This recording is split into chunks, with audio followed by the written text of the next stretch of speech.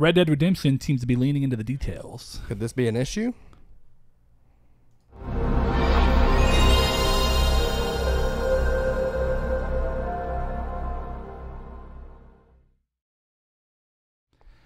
Hello and welcome to Triangle Squared, a PlayStation podcast. I am your host, Brett, back and alongside me, Mr. Saw Bridges, bringing you lucky episode 78, right?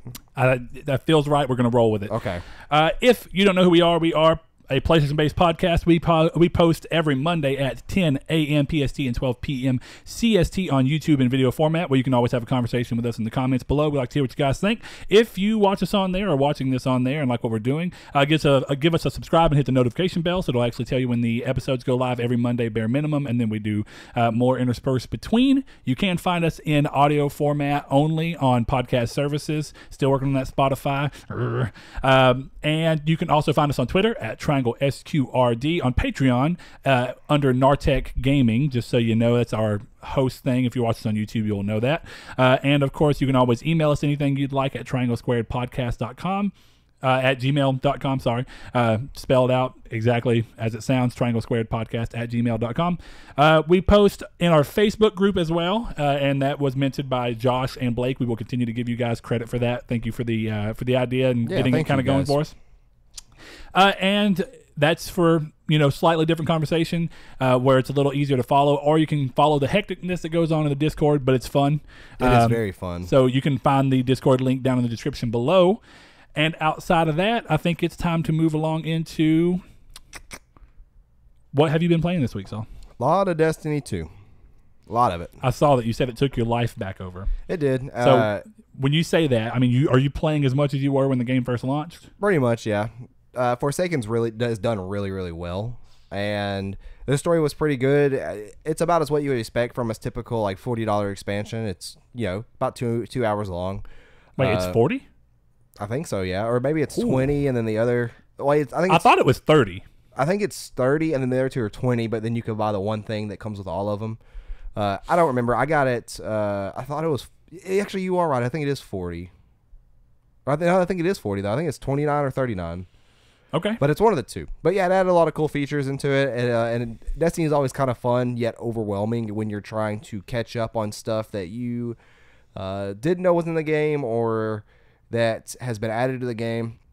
And I've actually been playing it on PC this weekend. I started playing it on PC starting Friday morning, and I've been playing kind of through on just a regular Titan character. And your characters don't transfer, correct? No, I didn't think so. So I'm having fun, though, on that because it is a completely different game on PC than it is on PS4. But really, that's all really been it. I started playing Destiny 2 on Monday, and I played Destiny 2 3-4 days this week, but that's all I've really played. I was going to start up another playthrough of Hollow Knight, but then I realized it comes out this week on PS4, so I'm not going to worry about that at all. Man, you're right, the 25th. Yeah. Well, it's Tuesday, yeah. Nice. The Void Heart Edition, so I'm not going to worry about that at all. I'm just going to pick it up when it comes out on Tuesday, I think. It might be a Friday release, but we'll find out in the drop. But that's kind of it. What about it should you? be the 25th, so it should be a Tuesday release. Okay. Alongside Time Spinner for Vita. Gotcha. Which is good. Yeah. I got my Vita up, charged, ready to go. I wonder if I got my Vita in the mail yet, Richard. Richard. We'll see. But what about you? What have you been playing this week? Well, Donovan came into town, my homie. Got to see him for a little bit. He picked up my my Monster Hunter World PlayStation. And while he had it here and we were kind of getting stuff set up, he had never played Warframe, so we were like, screw it. We went and ate, and it downloaded. So he's like, okay, we'll play it while other stuff's downloading, installing, and whatnot. And he was really surprised by it. Every time I play Warframe, I have so much fun with it. I just want other people to play it with me. Donovan was surprised. He said he didn't know if he can be playing it now because he's got a lot of backlog stuff to do, which I get. He's like, he didn't get to finish God of War. He's got not finished Monster Hunter World. A lot of games he was in the middle of whenever he lost having a PlayStation. So I get that. Excuse me. So I'm hoping that we can get back to playing Warframe because I played a lot even by myself. And I actually played multiplayer. Still fun. A little different and weird, and I don't quite understand why it pulled different loadouts and stuff, and if there's a separate loadout, but it's still the same one that we had, but it obviously benefits from the stuff. What I don't know is, I think that you still have all your rank stuff there, so I think it's isn't there a form of Destiny where you can play PvP with your armor rating counting?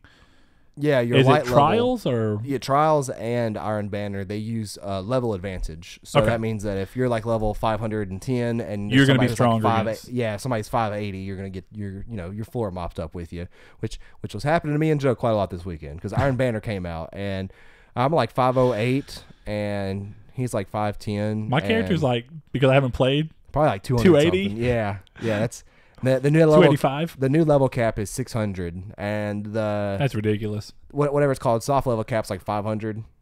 So from 500 to 600 is like a grind in a way. Yeah. But hey, for those real quick before you finish, if you don't mind, I'm gonna say for those that are playing Destiny 2 on PS4, let me know if you are interested in starting a clan. All of our former PS4 members, except 2 guys, they all went to PC. So now we don't have 6 people to do raids with. Well, it would be super cool to make a clan that is triangle squared and have a PS4 clan for Destiny 2 for people who like to play. Pretty sure Jeff still plays. I think I saw him online the other day, but I might be wrong about that. I think you're right. Yeah. But yeah, y'all let us know on Twitter or Discord if you all want to play. And if we get enough people, it's certainly plausible we could do a raid. Okay, cool. Well, we'll definitely pull that off. See, what else have I played? I finished up and beat Hyperlight Drifter, rolled credits on it, so probably not beat. What'd you think? Very good. Very fun. Still, it's one of those games where you're just trying your best to grasp straws over what just happened completely. And I think I kind of have an idea. You don't have to confirm or deny. If you didn't play it, then you don't. We can talk about it after. Yeah, we'll talk about it if you know after. more. Yeah. We'll just do that. But I think I kind of have an idea of the way the game shows you stuff versus the way that you actually play it out. In a way, yeah, you're correct if it's what I'm thinking of. Okay. Anyway, rolled credits on that. I didn't get to go back to Tales of Berseria. It wasn't really gripping me when I played it the other day anyway, which I think that was before the last episode when we recorded. It didn't really hit me right. I don't know. There's something about, like I said, I want the next Tales game to really finally try and move forward with design to where they're trying to do something. I get that they're budget RPGs, but the thing is, other budget JRPGs have come out this generation and still had better game design than this, where you have more massive areas and they're not just small. And I get that that's, to an extent, it's also just the Tales charm that they've had for so long. But I don't know that I'd necessarily love playing the same Final Fantasy in the same engine with the same graphics for over and over and over again. I know that the story changes, but eventually the engagement of your mind throughout fights and stuff starts to kind of be like, okay. And then you also just start to see the age when other stuff's coming around it. So, those bad animations and stuff come up. And it's kind of like, well, I hope that they can really finally change engines, open up a little bit more of what's going on in the world and give me more wide expanses, somewhat like Nier Automata did, which was another budget game that did really well because they chose smart design choices to where the game doesn't have to look beautiful, but it can look better than what the Tales games usually do, normally because of the really stiff animations. But I'm trying not to be too hard on it. I want to go back to it and hope that the story grasps me, and then I can kind of keep going forward in that way. But I haven't had a huge pulling for it. So let's see, what else have I played? Batman Arkham City, because I had a huge urge, like just yearning in my soul to go back and play it after playing Spider-Man. And I think it came from the fact that when we were doing the Spider-Man impressions and when we were even talking off video about things that we did and didn't like about Spider-Man, or really things that we liked and things that we thought they could have done better, I used Batman or Arkham City specifically actually as a example alongside Infamous Second Son. And when I was going through it, I wanted to be like, am I remembering it too fondly because it's been a long time since I've played it? And am I being unfair to Spider-Man by comparing it to a game that maybe doesn't actually hold up? And I know that you kind of do it based off of the feeling that you have when you're playing it at the time. But either way, it comes down to Arkham City is still very pretty for it to be based off of a PS3 game. The PS4 version looks good. And they're on sale. It's still a great game. Yeah, that's why I even bought it. I've been wanting to play it, and it was $7.99 for 1 and 2, and then you can get Night for $7.99 by itself. So, yeah, I find it interesting that Origins price. Never made it to PS4. Yeah, that is kind of weird. But I heard a lot of not like mechanical like problems or it was just samey, problems. but it was a good game. Yeah. So I'm curious why. But still, going into real quick on Batman, the more I'm playing it, I'm probably about halfway through it right now because I've just really been wanting to play it, and it's been raining so much here I can't do much else. So I've been playing a lot of it, and the game holds up, man. And it does. I knew it would. Here's the thing. what it's shown me is two things, and this is partially to both games' credit, Spider-Man's and Batman's. They are so similar in so many ways that what it really comes down to. I know a couple of people have issues with Batman because they don't like him as a character or whatever, and they prefer Spider-Man. That's great. If you like Batman and you like Spider-Man as a character and you like the Batman games, you're going to like the Spider-Man game. If you didn't like Batman because of the characters but you like the gameplay, you're going to like Spider-Man. The thing is that they're so similar that the only real difference comes from the fact that the characters themselves are differently. So yeah, web powers are slightly different, even though the grapple does somehow, like, sometimes mimic it. And even though you don't swing when you're traversing across the city and you're doing the dive bomb and pull up, that's very similar to what you do in Spider-Man anyway when you want to increase speed. Yeah. They feel so similar that it just comes down to what character you prefer. If you don't like both of them, you're going to like Spider-Man even if you didn't like Batman, as long as the core gameplay idea works for you. So the gameplay holds up. It does go into the fact that maybe Spider-Man didn't innovate on anything, but it totally used everything that it got from other games, what it needed, and used it mostly in a fantastic way. It's just weird. I've heard a couple people, and this is going to be just more to address Liam. I heard Liam was like, well, Batman as a character is so boring, has no personality. I think Kiki said the same thing. But here's where the differences are in my mind between the two. I feel like in Spider-Man, the personality that you're really going for and the one that you pull for and like is in Spider-Man.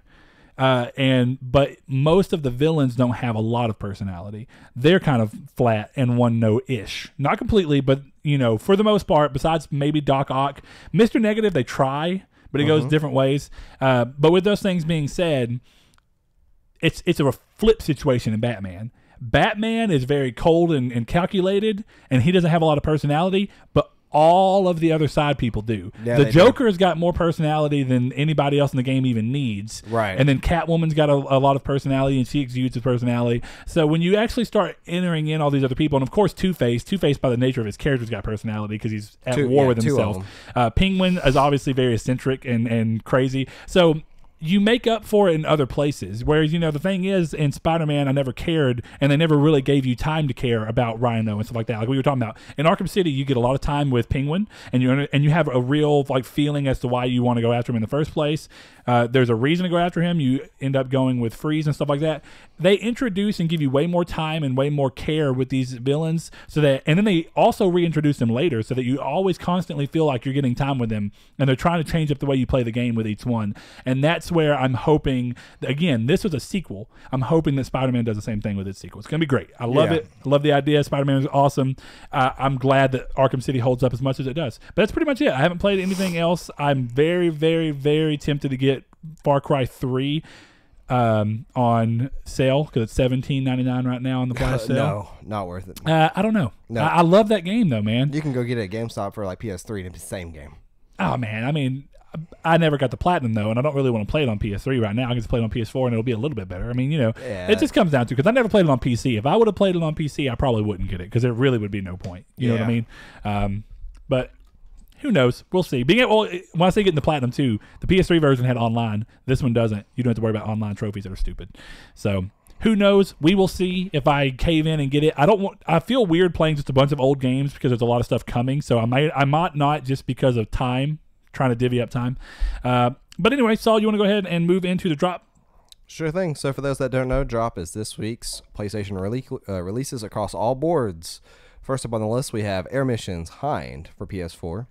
The Cat and the Coop for PS4, Cat Astronauts for PS4, Creed Rise to Glory for PSVR. It actually looks okay. I don't know if you've seen gameplay on it. It doesn't look as bad as I thought a licensed Rocky game would look.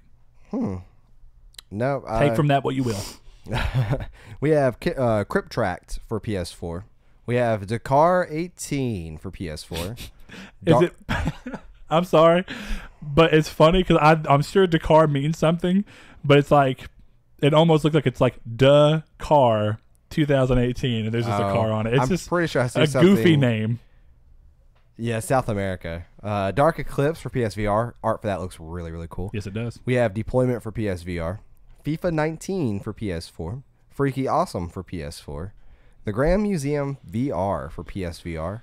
Hollow Knight Void Heart Edition for PS4. Beautiful. Me and Brett are both really excited for that. And that's only digitally. The physical version comes out next year, sadly. Yeah. We have Jack and Jill DX for PS4 and PS Vita, a cross-buy title. We have Life is Strange 2 Episode 1 for PS4. Metal Max Xeno for PS4. Perception Remastered for PS4. Pilot Sports for PS4. Pitter Pot for PS4. Punchline for PS4 and PS Vita, not a cross-buy title. Revenant Dogma for PS4 and PS Vita, that is a cross-buy title. Think of the Children for PS4. This is the Police 2 for PS4. Time Spinner for PS4 and PS Vita. I know Brett's looking forward to that. Looks great. Toon War for PS4. And last up on the list, we have Valkyria Chronicles 4 for PS4. So I know a couple of people that are really waited with bated breath on that game. Like, I get it. You know, it's been so long since the Valkyria Chronicles series has really been around outside of the one remaster they've done. It's going to be interesting to see how that game performs. And actually, that's a... Did you say PS4 and Vita, right? No. It was just PS4 this time around? Okay. What would you say the game you're most excited for on that list is? Hollow Knight. Hollow Knight. It's without either doubt. Hollow Knight or Time Spinner. It's going to depend on which one pulls me in more. Hollow Knight's They're gonna pull both you very in similar. more. So Hollow Knight is guaranteed to pull you in more. here's the problem. It's not a problem. It's a solution. Thankfully, they're not both on PS4. I can divvy my mind up to where they are, but I'm not playing them both on PS4. Is what I should say. You're playing Time Spinner will be my Vita game, and I can break up. And in my mind, it's easier for me to break up playing two of a similar type game when one is on a slightly different control scheme. Of course, yeah. And one's a handheld. Too, Yeah, so you it play feels anywhere. differently. So, I'm going to do that. And whenever I go to bed, I'm going to start doing my hour before bed every night minimum. Watching either something on repeat like I normally do and just playing that and having fun with that. And then Hollow Knight will be my glue to the PS4 game. I'm excited. It means I need to hurry up and get through Batman. Yeah. Which I'm doing fine on Batman. I actually may aim for the platinum on Batman. But Interesting. I would have never thought to do that on those games. oh, those Riddler trophies are just a pain. Yeah, that's exactly why. So, Brett, why don't you go ahead and lead us into the news? All right, let's see. News is actually quite involved this week, so we'll get through that. Pretty interesting stuff, though. First thing up, and I know that Saul was a little like, and we had people on our Discord saying the same thing. It was an interesting move, but Devil May Cry 5 has been revealed to have microtransactions that can be used to upgrade characters, similar to how they added them into Devil May Cry 4 Special Edition, which I did not know prior to looking into this. Players can purchase red orbs, and if I remember, red orbs are actually just used to give you... Is it red orbs are exactly your experience, or do you crush them to get experience? It's been a while since I played Devil May Cry. Red orbs are pretty much like souls. Yeah, they're the experience themselves. Right. That's what I thought. So you can do that. Saul didn't know either that the Devil May Cry 4 Special Edition, which is the PS4 remaster for that game, included this option. Did not know that. How do you feel about it? It's I don't. It's one of those things that's like it's single player, so like you could do all you want. Why does it? Yeah. It shouldn't matter to us that it's pay to win, because you're not paying to win over me. You're just paying to beat the game. Right. It's not my like problem that I'm going to worry about because I'm not going to do it. But it is not a cool business move. Like I don't applaud a business for this. I'm not going to defend them per se, but I'm just going to say that it's not something I'm going to do, so it's not something I really care to argue with. I think it's a non-issue for me because of the fact that it doesn't affect anyone outside of the person spending their money for it, which if they want to, more power to you, Yeah. Why does it really matter? It's kind of where I leave it. But it is an interesting move, and I wonder how many more single-player games we're going to see doing this. Because you saw some microtransactions affect single-player aspects of other games that do have online aspects. One of the perfect examples of that is EA's Need for Speed Payback, which I love the game, every bit of it, except for the fact of the way that they changed car customization from your engine spec setup. And the way they did that is that they were all random parts, and you would roll and basically you get a random part, and you had to go through and buy certain ones, and you had to buy it with a currency that you could get by paying for something else, and you buy a chance to roll your own currencies. Now, of course, they made it to where you could still get everything from playing the game, but it made it way more complicated and slower than it should have been to try and get the car exactly where you wanted it. It was a little bit more luck-based, and that wasn't fun, and I didn't like that because I get adding that into an online aspect if it's going to matter there, and I guess it does because you carry your car over with its current specs over to that. It's just, I don't know, I didn't like the way it was set up. And I'm glad that that's not the way microtransactions are working in the we were talking about playing the demo for, which I did get to play, by the way. That's something I played this week. Forza Horizon 4. There's a fun demo. I'm glad that they don't have that going for it, because super fun demo. Racing is just not as definitely street racing style games like that, like arcadey racing games aren't as prevalent as they used to be. So when you do play them, you want every single one that you play to not be weighting you down with stupid stuff like that. Exactly. So yeah. Totally agree. Anyway, next up, Call of Duty Black Ops 4, and I'm curious as to your thoughts on this, has been the center of some complaints from fans as the game is set to release with only 11 multiplayer maps, 7 of which are new, 4 of which are old remakes of older maps. Players were hoping that the lack of a dedicated single-player campaign would mean that the online-focused release would basically compensate with the inclusion of a wealth of maps. Interesting point to add in here is that Treyarch has said that there's going to be a host of post-release content that will be free, including maps and stuff like that. So how many there will be, we don't quite know. Nuketown we know is one of them, so that'll get to 12, but we don't know when it's releasing. It is interesting that they're charging $60 for a game and that there's only this many maps, when apparently when you look into it, the blackout mode was actually added late into development. So the fact that they didn't have this many maps to begin with, it's odd to me that this is how it broke down.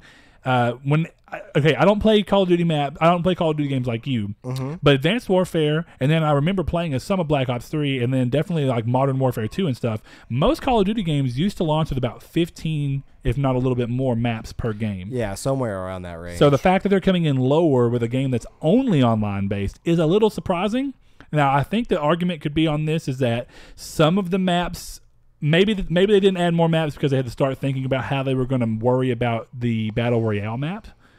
And if there's more than one to begin with. Because, like, one thing I don't know, because I haven't played Fortnite yet, when you play Fortnite, is there more than one map to choose from, or is it just one map? It's just one map. But there's different sections of the map, so it can feel dynamic every time you play it. Yeah, there's like different like cities in the map, and there's different areas. Now, do we know, is that how it's going to be with Call of Duty? Is there going to be just one blackout map, the one that we were playing on, or they're planning to be more? I doubt there will be more, but they haven't announced anything yet. So then that makes it even more interesting if they would not. Definitely when we were playing the Call of Duty beta, and you're looking at it, it's almost like an amalgamation of a bunch of other maps that are just slapped into a bigger map area. So it's like you get a workspace, and it's like, okay, well, this is going to be the recreation of this map. Of Nuketown. I'm not saying that's actually one in there. I'm just throwing names out. And we slapped it in here, and then there'll be some planes and some houses, and then you come over here, and this is the firing range. And then you come over here, and it's like they're pulling the other famous maps from different games. Like there's a building that you said was part of like a World War II map, Call of Duty World War II. Call of Duty War at War. Oh, it was a World at War. Okay, my bad. They're both same game. World War II is literally the title of a new game. I know. So I know. And that's what I clarification. thought that you meant on it, but at the same time, they're basically the same game, so it doesn't matter. So to me, it's kind of one of those things of like, after playing Blackout, I realized that without friends, it's just not fun. Like Battle Royale games aren't fun to me anymore. I have to have friends, and unless there is at least 3 people who are buying it that I know that will be playing it, I will not be getting it. So to me, it's one of those things that, like, more maps is always good. Depends on what the free content's going to be, but I'm kind of indifferent about it. I could see that, but I do think it's something that's worth talking about. And the other thing that I thought was interesting about it is I saw where apparently on the blackout mode you won't be able to prestige.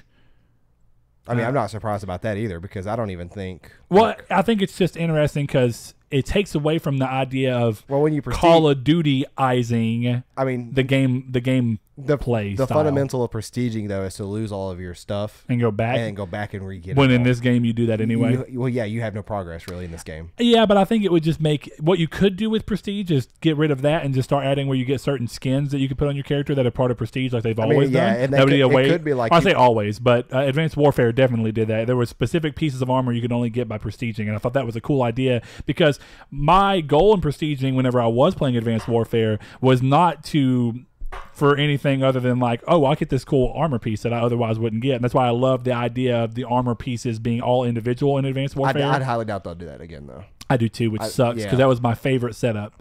And it was very similar to what I liked about Resistance 2, where you could get different. It wasn't as individualized, but you could kind of change different stuff and put different packs and stuff on you.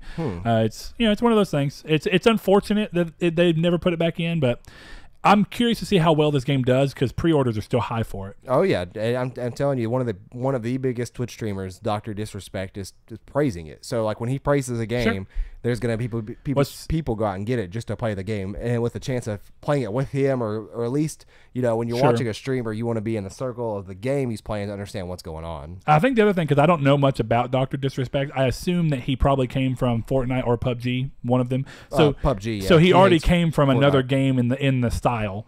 So people, of course, would be keen to move with him to a new game of that style that he's praising. So it makes sense to move it that way. I mean, people say that the only reason Fortnite's famous is because of the Twitch streamer named Ninja, and that's a very almost credible claim. Sure, but I mean, or at least it's a high.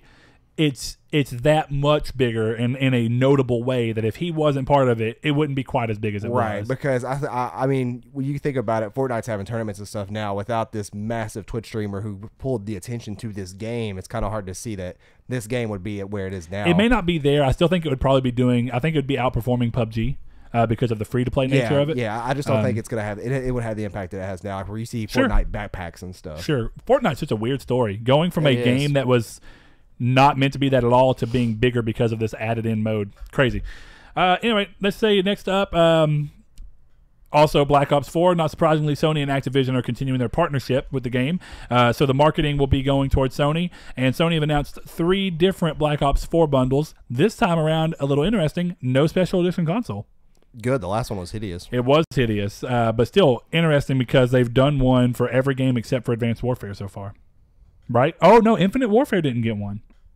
No, they didn't actually. You're right. So it's not that weird. That's good. That's a good point.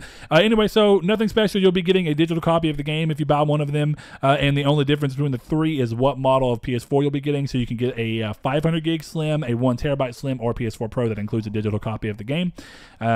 So not a great deal, but hey, if you're going to be buying a PlayStation and Call of Duty at the first point anyway, might as well buy the bundle. Right. And it's online only game, so I imagine that. Oh man, I wonder how the used market's going to go in this game. That's going to be weird too. What do you mean? The used market on it, because it will be online only, and that does have an impact on used games. Does it? Oh yeah, dude. Destiny is a perfect example of that. A lot of games like Warhawk, when they're online only and there's no other way, a lot of people I know a lot of people who won't buy the game because it's online only. I know a couple of people who are Call of Duty faithfuls who won't buy it because there's no story, because that's what they play. Unusual to me.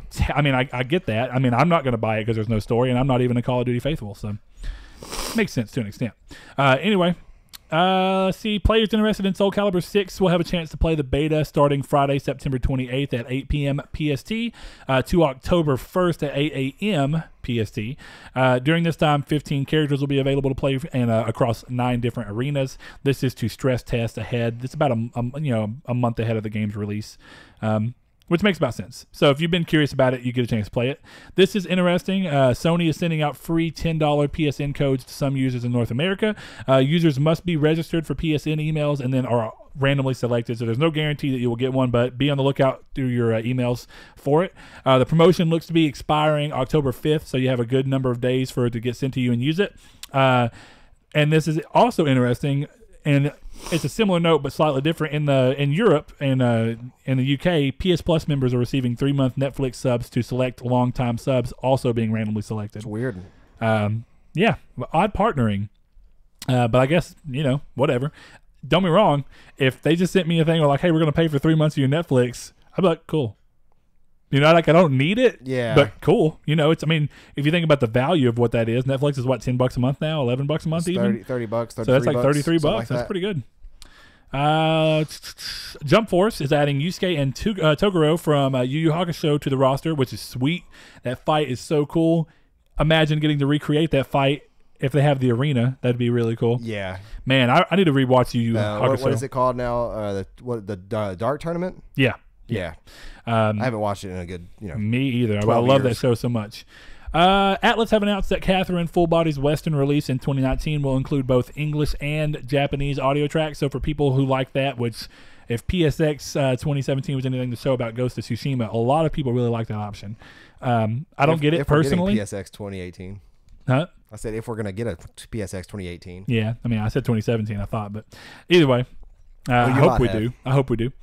Next up, Last of Us fans have the yearly Outbreak Day celebration coming up on Wednesday the 26th. That's 2 days after this episode airs, where participating users can nab avatars, a dynamic theme, wallpapers, and that's the stuff we know about, but there's even more that they have said is yet to be revealed. I'm curious if they'll do another poster or something like that, or if they'll show gameplay. They can do a lot of things on this day.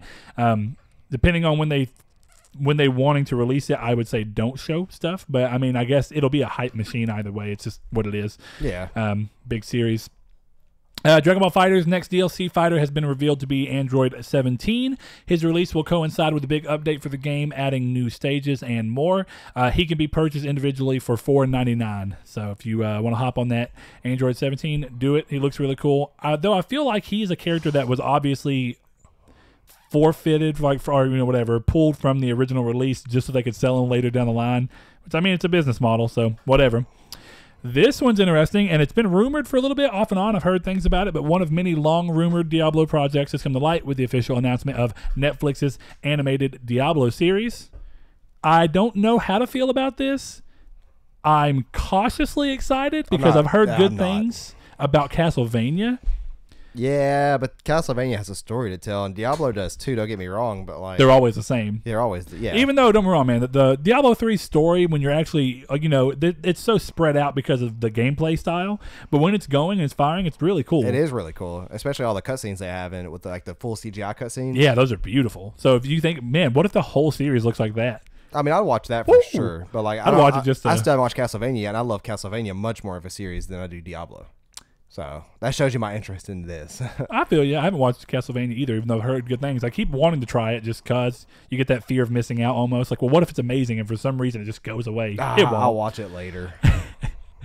Vampire, the Victorian London vampire RPG released earlier this year that I ranted and raved about, is scheduled to receive its difficulty mode update this week. So that's one of many updates that they're doing for post-release content. So if you ever, if you had problems with it or you want to hop back in it and play it harder or easier for some reason, you can do that. Battlefield 5, and this is actually super interesting to me, will apparently include the option to locally disable the chat filter on the game. So what I think is interesting about this is that I don't know if another game has done this that I can remember. I definitely don't remember that. But basically it means that if someone's sending harsh language to you or whatever, that if you decide yourself to pull the chat filter off, what happens when it comes time for, like, what if you try and report them? Because I guess my argument there, and what I think is interesting about it is, I mean, I'm sure that they'll probably just still look into it and then just ban appropriately, but I don't feel like they should because they offered a buffer. No, it's you not even purposely about turned the it buffer. off. So, like, it's about the toxic behavior. Well, sure, but you know that you can help keep the toxic behavior at bay by having this thing that's automatically turned on when you play the game. You have to go out of your way to turn it off locally, and you're welcoming the potential behavior. It's mainly there for kids and stuff. It's mainly there for people who don't want to see that. So then, like, if you're an adult that doesn't care and you turn it off, like, that doesn't mean, like, what you see is not your fault because that person was going to say that regardless of the filter or not. Yeah, but if you never turned the filter off, you wouldn't have seen it in that context or in that sense or whatever. The person would have still said it though, and which is I get that. A toxic behavior. I get that, but it's just that the game has a built-in countermeasure for that, and it's not a countermeasure though. What the purpose of these filters are for is so you don't see it. It's not to prevent somebody from doing it. I mean, I get what you're saying. You're not going to prevent somebody from doing this. These people are going to do this anyway. Right. Now, of course, you could ban them, but if you're not going to see it in its true form anyway, if you don't go out of your way to turn it off, I just think it's interesting. It's more of a moral standpoint of I don't necessarily feel like you should, if you're inviting that behavior into your life, if you don't want to see it, just go turn it back off. You know what I mean? Well, I mean, technically you are, if you know that the point of the filter there is to stop the potential of that behavior, of that language and behavior getting through to you, at least unfiltered. I mean, no, because like in my opinion, like you'll see people who will say stuff like, say you get a PSN message and it's somebody saying something to you and you're like, okay, whatever. But then you get another one that is like it's a different guy completely, but he says something else and you're like, I'm gonna report that because that one's too far. It's the same thing, except now you could see what they say. Sure. Now, but then again, these are slightly different things. I don't think it's quite fair to compare a PlayStation message, which is direct to you and will not have the same filter necessarily. I mean, that's going chat direct filters to can you. be direct to you as well. I mean, there's the the chat filters in these games could be to everybody directly. It could be to your squads. It could be anything. Well, I know that, but I guess, and maybe I don't play enough online games to have a real big I don't even understanding think this is of this. something we're going to get in consoles to begin with. I think this is a PC only thing. I don't think there's a chat dialogue in any console game I've played. I don't know. Where you can type it unless it's I don't know. That's a good point. Good Final question. Fantasy 14. Does Battlefield even come to PC? Is Battlefield 1 on PC? Yeah, it is. I Yeah. have no clue. That's one of the PC's like biggest Benchmarks. Well, Yeah. not only benchmarks, but just like big like shooters. Like all the Battlefield games always are pretty big on PC. That's I where guess I thought Call of Duty would be, because I know Call of Duty's on PC. Call of Duty's the exact opposite. it's one of the worst. It's everybody on console. I don't know. I think it's just an interesting question of that. But I guess, I mean, yeah, to the point if it's PC only, I don't know. I mean, I guess you can hook up a keyboard to PS4. I wouldn't be surprised if they kept it in the game. The chat thing isn't in there. Yeah, I don't know. I don't play Battlefield. You play Battlefield 1, you would know more than me. I don't remember Battlefield 1 at all that much. I remember the maps, but I don't remember it had a chat feature in it. Anyway, I just think it's an interesting conundrum on that anyway. But, I mean, I get your point. So I think that's fair. Let's see. Big news for most people, and this is something people have been wanting for a while, though not quite exactly how they wanted it. But Sony have announced the ability to download most PS4 and PS2 titles through PlayStation Now onto PC or PS4 systems. So this allows PS4 games with Pro enhancements to utilize those enhancements since they are no longer streaming. It's actually housed on the console, which is cool. One thing that I was unaware of about Now, but it's going to make more sense in this situation again, is that any game that you play online on PS Now does not require PlayStation Plus. Good. Doesn't matter what the game is. That's really cool. So basically, the way that they're saying that is if you use PS Now, and it helps justify the cost, right? If you use PS Now and you don't use PS Plus because every game you're going to play is going to be on PS Now, and in this current setup, the price currently is down to $9.99 for a month for new users, or $99.99 for a year for all users, regardless of it. And that's just, it's temporary pricing. It expires on the 25th, which is the day after this goes live. Isn't it $20 a month normally? Yes. Yeah. Now here's ridiculous. the thing. It is, but not if you're also working in the price of PlayStation Plus into that. I mean, yeah, it's still ridiculous. It's still ridiculous. I think $15 would be more of like, okay, well, they're both together. But I wish, and it's a little disappointing that the $9.99 is a temporary pricing thing. I think it's more because of the fact that the service is still aiming to, in the long run, be a streaming service, which is inherently different. Isn't Games Pass $10 a month? Yeah, but you don't stream at all on Games Pass. Right. So it's just a difference. So it's still a better service. No, it's a better service, but streaming is just, there's different costs involved with streaming. That's the issue I have with this whole announcement, is that, like, for one, the PS4 titles are very limited to good quality games. Second of all, the PS2 titles are... The Last of Us and stuff like that are on there, and Killzone Shadowfall. Right, but there's only a handful of them. Sure. But then the PS2 titles are the same, except most of the PS2 titles can be bought outright anyways. Sure. For like $7. So like 9 times out of 10, depending on what games you're going to play for, this kind of service would be the ones that you would use, like we used Games Pass for, which you have for a couple months, you play everything on it you want, and then you just get rid of it. Sure. And that still gives the, I guess, I was really disappointed in this. Sure, but it's a step in the right direction. It is a step in the right direction. Is what I really mean, because what other direction are we going to go into though? Because you can't do cell architecture, so like this is kind of it. Well, the reason I say that is that this is what we say, but PlayStation could have also, it's weird, right? Because PlayStation didn't have to do this with PlayStation Now. They could have introduced their own form of Games Pass and just call it anything else. It wouldn't be PlayStation Game Pass, but it'd basically be that, right? Right. It could have been a completely different service where they work in the same way as Microsoft would. They don't need to. That's why they're not going to. You get to download select games from this catalog for free. But of course, the difference in this is that this is more, it's interesting because, we were talking last week about the future of streaming. Me and you were. I can't remember if we did on the episode or not. But how streaming games and the Xbox is talking about streaming. Sony is technically, cloud gaming is basically what we're going to call it. But it's still streaming. It's all streaming. Yeah, that's what we're talking about though. When you think about it that way, it's that Sony was so far ahead of everybody in terms of adopting the idea that they did it at a time where it wasn't profitable, and it was a bad move ultimately. The only upside to buying Gaikai that came was the ability, and it still wasn't that big of a big deal, but it is what gave us the streaming chip that allows remote play, right? And also allows things like game share and stuff like that. Yeah. So when you look at it like that, it's like, okay, well, there's some benefits there, and these are things that won them over from consumer aspects early on, but you start to think about this from the future of the series itself, or the future of the company itself. If this is the beginning of, okay, here's PS4 titles you can download, PS2 titles that you can download, maybe they're going to start going up on the PS4 titles. This is the best case scenario. This is what you hope for. More PS4 titles are out of the service, definitely first party ones. Not day one, but 3 months in, maybe. Yeah. You know? Well, I mean, I also mean like right now in this current state. Sure. It's in. Sure. Like that's what you hope for. Price for the games you get. Yes. So that's what you hope for with the pricing structure, and hopefully they find a way to come down with it eventually. But the other thing is that with PS5 would presumably actually be able to handle mimicking the cell architecture, potentially. Hopefully, yeah. So if they can do that, and that's what they're doing, and they're adding PS5s that are working on the back end to stream out of servers, stream it out to your system, which is exactly what happens. That's why I say the comparing of them is weird because, yes, it's still expensive, but Games Pass has no cost involved. All it is it's rerouting you through a second, like they're adding another party into you getting the game, which is Microsoft, instead of going directly to whatever publisher. Right. But other than that, nothing changes. You're downloading the game from the same service as everywhere else. In this service, when you are actually streaming, and that since that's still what the system is, or what the service is trying to remain the majority of, for PS3 so that games. They're ahead of the game whenever PS5 comes and like, well, now streaming is great. It's better than it's ever been. Internet speeds are improving, and we're ahead of the competition with already having that's what you think that they're aiming for, right? The problem with that now is that people who want to use the service have to pay for that cost because streaming isn't free. There's a back end, there's system, there's basically PlayStation 3 guts sitting on a server rack that do all the processing for you and then send out to your internet. That there's a cost involved there that's not involved in Games Pass. And the crazy thing is, and we've said it before too, is that like streaming is not the current way of the future. I mean, it might end up being the future, like once, there's a like, lot of steps. The FCC calms down with everything with data caps and stuff.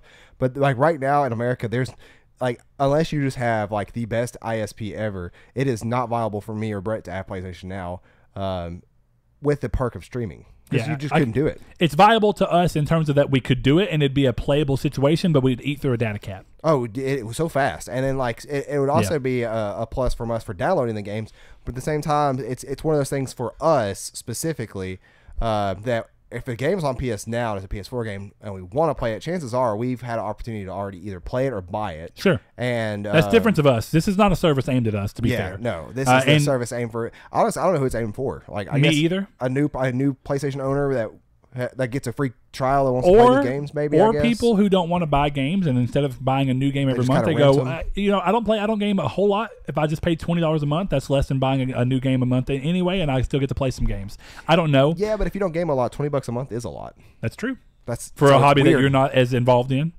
But that's why the other upside is that you're also at least not having to pay for your PlayStation Plus when you do play it, if you're that kind of player. Yeah, it's a mixture. But you would lose out on three. I'm not gonna say 3 games a arguably month. better, but yeah, 3 sure. games a month. That's a good point. It's a weird situation. It's a weird mixed bag. It's a step in the right direction, and you just hope that PS3 is eventually looped in and involved on PlayStation 5, and this becomes a better setup. I almost think it might have been smarter to just make if they were going to try and go this route, just make a separate service and not try and mimic Games Pass with the day and date thing. Yeah. But I don't know. It's weird to see. Maybe this is a trial for that idea. See how people react to this to see if it's worth going that extra step. But I don't know. It's a weird setup in between. Kingdom Hearts 3 received a limited edition Slim PS4 console announcement, currently only for Japan. The Slim will feature a different design on the Pro to the Pro that they announced at E3. So whether the Pro or the Slim will get released in the West is still yet to be seen. GameStop is currently saying that they're just waiting for it to be added in their system. I don't know if that means that they have actually gotten word that it's going to happen, or if they're just saying that they don't know anything until it hits their computers, and it's frustrating. It's one of those weird things, but oh well. PUBG looks to finally be coming to PS4, interestingly enough, with Korean rating board listing a PS4 release. Coming this late is interesting to me because I feel like 2 things can happen here. I feel like it's going to flop against the competition that already exists, definitely when you have Battlefield 5 and Call of Duty coming out with similar game modes. Yeah, Fortnite already being incredibly strong on its own, and then it just coming so late. So that's the one thing, right? And it costing money where Fortnite's free. And then it costs money, but the other 2 that cost money are arguably better. Of course, yeah. You have more multiplayer modes than the other ones, and you have better quality in general. Better quality, yeah. Less buggy. It's just at this point it's too late. But I think the other thing that's interesting, and it's just something that's a good argument point because you've seen it happen this way, is that a lot of games that choose to go Xbox first and then come PlayStation afterwards, it's kind of a bad stance almost on PlayStation users. But I think some of it may be that we just have other stuff and we kind of go, well, you know what? It's also dumb that it happened. But whenever Tomb Raider went, Rise of the Tomb Raider went to be Xbox exclusive, whenever it finally did come to PlayStation, that whole year wait between it, people were like, when the game comes, I'm not buying it on PlayStation because this was a stupid move on Sony's part. I mean, Square Enix's part. So they were like, I'm not going to support this decision. This is not going to be what I do. And you saw the game did not do very well on PlayStation 4, and I'm wondering if the same thing could happen here. That's such a stupid stance, though. It is, but we've seen it happen. PlayStation exclusivity, sure, but they all make sense. To be fair, Tomb Raider was a weird one, and I get why people were up in arms about it. And even I was. That one makes the most sense, being a PS1 original in the first place. Like, yeah, it was very weird. Now the Japanese games that inadvertently end up as a PlayStation exclusive and then come to Xbox, like Nier, no one's gonna be mad about that. They didn't know Nier was gonna do well, and there's not a huge market for Japanese games on the Xbox, so they first have to let the game prove itself and then release it on Xbox, where it's like, now we can expand our customer base because we know that the West is interested in this type of game. That's not the case with this. This is a series that does really well in the West and has always been home on PlayStation to some extent. It just feels weird to rip it away at this point. So I don't know, and I'm not saying that's going to happen, but we've seen it happen, and it'll be interesting to see which one happens. I don't think PUBG is going to do well on PlayStation. I think it'll probably die out, and that's where one of the things of crossplay is actually going to be. If it does die out, you're going to lose the fact that the PlayStation players, for once, who actually want to play the game, might wish that they had access to PC crossplay and Xbox crossplay, so they just had a full lobby. You know what I mean? And that's where crossplay is, Sure. pretty decent. So that's an interesting one. Similar story with Castlevania, interestingly enough, with Saul talking about it, but the classics Symphony of the Night and Rondo of Blood making their way to PS4, with the Korean rating board also listing it for PS4 release. It's called Castlevania Requiem, which I think is interesting. So I don't know if it's going to be like a remaster or just a straight port. Super excited for either one. Yeah, me too. Let's see. THQ Nordic continued their shopping spree of series with the recent purchasing of Alone in the Dark series and Active War series, both from Atari. I just don't know what is their checkbook, man. And I know that these are a lot of smaller franchises. I'm sure they weren't expensive, but what in the world? Unless this is a similar situation. Atari was the original owner and publisher, so this is a situation where they get completely the series. But I don't know what they're going to do in this situation, because Alone in the Dark's last game, Illumination, was awful, and nobody liked it. So remastering it would not be profitable. So I don't know what their end goal is with that. I don't know enough about Active War, but it's interesting to see. Couple more things. Spyro Reignited Trilogy is following the Crash remakes with individual trophy lists per game. We now have the trophy list. There's 108 trophies between all three games, and by extension of them all being different, there's individual platinum per game, which is good for trophy hunters out there, people who want to do that. I don't know if I'll go towards platinum in them. I love the Spyro games, but not the same way as I love Crash. So it'll be interesting to see how much they sink their teeth into me. And then the last thing we will save until after reader mail, because we're going to use it to segue ourselves into our topic of the show, which we teased, which is involving Red Dead 2. So Saul, go ahead and move into reader mail. Sure thing. So we have something a little special planned for this reader mail we will do after all three of our questions are answered. But for those that do not know, reader mail is our segment during the podcast in which we answer 3 questions, 2 from Twitter and 1 from Facebook. And every Wednesday and Friday, you will see a tweet go up on our Twitter over there at Triangle SQRD.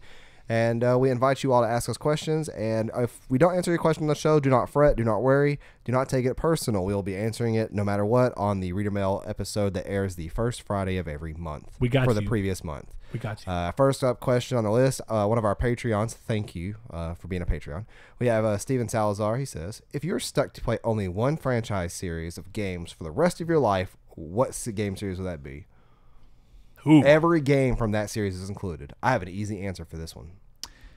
I'm curious. Final Fantasy. I had a feeling. It's so much variety. Yeah, because you have different types of turn-based. You have different games in general. You get to go between being full 3D and being And I would think that I would be allowed sprite-based. internet access for 14. Ha-ha. So, yeah. And 11 if you were able to still play it. You know, Right. but basically, you'd have 2 different online types to bounce between as well. Yeah. That's So, a really good answer. So, like, you have turn-based games that can keep you busy. You got action RPGs that will keep you busy. You got MMOs that'll keep you busy. You got all this stuff. Like, I'll be good. What you got? I got you. I think that's a really good answer, and I think your reasoning leads me to want to swing towards your answer because of that. But if I had to pull off, this gets a little weird because variety is not as much there, but it's still there in a sense. I'm trying to think of what game I could play just literally over and over again and not get tired of, and it'd be a full series. And it's hard because, like, part of me goes, okay, well, what are games I just love? Kingdom Hearts, right? Kingdom Hearts does help by, like, Chain of Memories having a different combat system. Birth by Sleep technically having a different combat system. They feel a little bit different. I think that would probably be my easy to go to answer. Final Fantasy is just a really good answer. I'm trying to think if there's any other series that has been able to morph across so many different genres, but still, I mean, yeah, genres and play styles to an extent. I think God of War might be an interesting answer because of the new one and the old one's doing different, but the other 7 that already existed are so similar that I feel like I would get burned out if I just had to play those over and over again. Yeah. Ooh, this is a hard question. Because then you think about other games like where they have post-game content. God of War has never had that until the newest one. No. So Kingdom Hearts seems like a good answer still because there's a lot to do afterwards. So even outside of the game, you have more you can do outside of that, and a lot of them have mini games that you can do, which help change up the pace of play. And so you could just be like, well, I'm just going to do this stupid balloon flight thing, and just so I don't have to whack any more people with my Keyblade. I don't know. Final Fantasy is the good answer, and it's probably the best answer I can really think of. But Kingdom Hearts is going to be the answer I would have given if you didn't go first. Oh, okay. So we'll roll that way. Alrighty. That's a good one. Our second and last question for Twitter is our good friend No Fate, Sean Neo. He says, are you going to see Venom?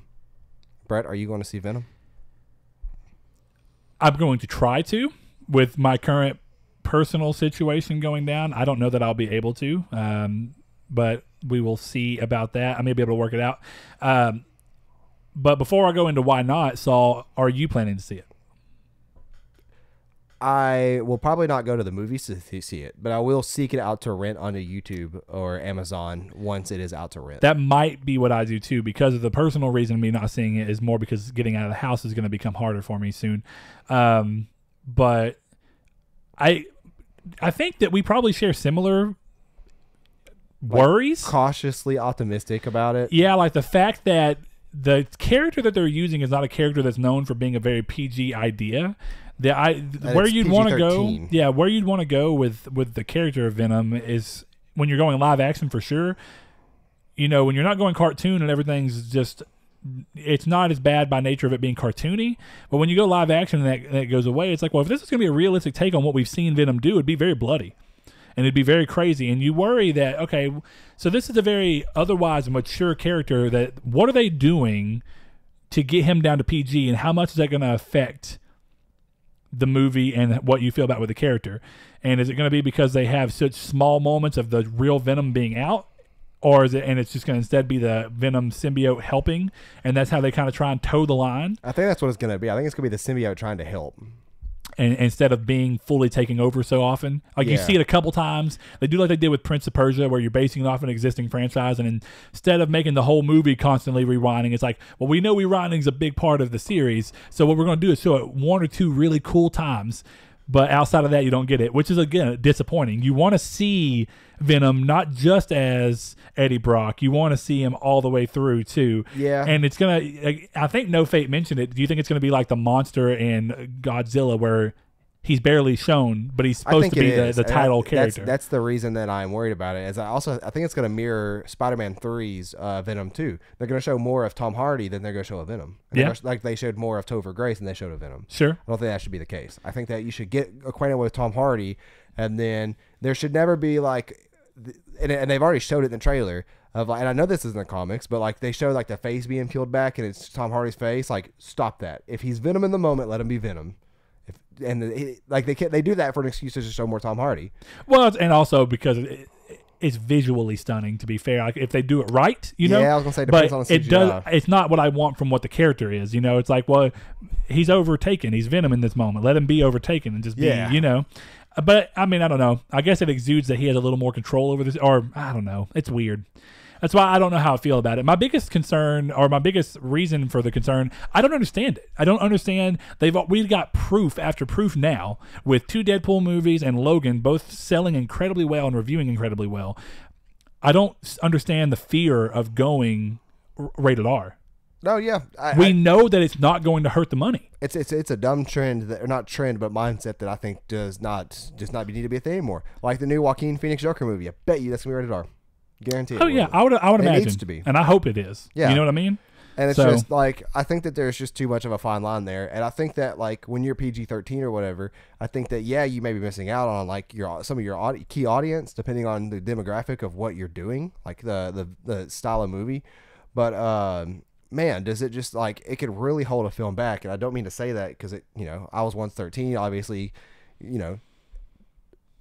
Sure. Couldn't get into R-rated movies, but I still tried anyways. Got into a couple of them. Yeah, my mom didn't really care, and I was about snuck into an R-rated movie. So I think that's part of it too. Yeah, sneaking into them. But I mean, most of the time my mom would just let me, so it didn't matter. Yeah. I didn't really have to. It was just whenever I was like short notice trying to go and my mom couldn't come with me.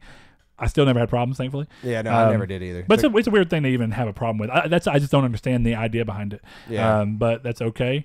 Why don't you lead us on to our last room? A question that comes from our good Facebook group over there. Facebook, Mr. Josh Drigo asks, spec-wise, what would we want in a PS5? We've loosely talked about it. Yeah. And I know that there's one thing that me and Saul are definitely in, I'm not going to say complete opposition, but we definitely stand in different sides of it. Spec-wise, we know kind of what we want to go. I want to go towards at least 12, if not 16 gigabytes of RAM, if not more. 16 gigabytes is minimum. But 16 is, considering that the X is already out and it's got 12. I would hope that whatever next gen PlayStation console 4K, needs to be at least 16. Yeah, at least 18. I mean 16. Yeah, I don't know why I said. Yeah, 18. I mean, we talked about graphically wise what we'd like to see. Something I don't have a teraflops thing, but something on par with a 1080 Ti. Either one of those is fine. Yeah, we'll get somewhere close to that. It's going to be AMD related, so you really shouldn't compare it to an AMD. I guess it'd be trying to compare it to NVIDIA. Don't compare it with NVIDIA. Instead, try and compare it with an AMD. I'm comparing what just straight power outage. Yeah, output. what like if you say what a 1080 does, like, or people who know what a 1080 card can do is what I'm expecting. Though I don't know if we're going to get quite that. I mean, yeah, and I think that the reason for and I don't topic, necessarily know that it's necessary. That's why I don't, because my card can do 4K. What matters is the processor. Can the processor keep up with that? Right. So if you give it a great processor foundation, and then you give it the power of a 390X, yeah, and well, and the other big thing too is that it varies so differently now in the future with people having 1080p TV and 4K TVs. Like which one you need to appease to. Also, what I do want to say is I do hope that there is a way to, and I can't remember if we talked about this before, is to do native 1440p.